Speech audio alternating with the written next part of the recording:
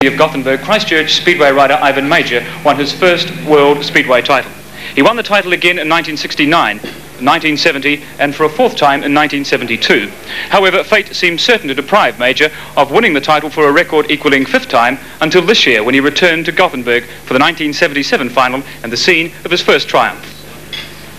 Speedway history was created in Poland exactly 7 years ago when Major became the first man to win the World Championship in 3 successive seasons. To reach the top has meant years of hard work and perseverance, which has helped make him one of the best riders ever.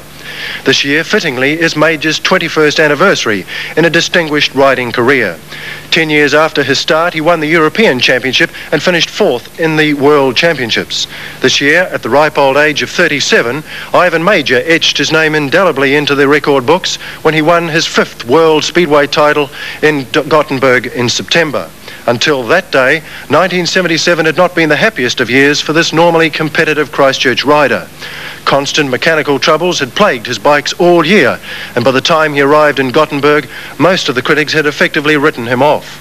This, however, suited Major. Throughout his career, he's always performed best when he's had to come from behind. Going into his last heat, Major was tied with Denmark's Ollie Olsen, but he edged the Dane out by leading from start to finish in this crucial heat to take the world title by just 1 point. By winning this year's title, Ivan Major has now equalled Sweden's Ove Funden's record of 5 championship titles.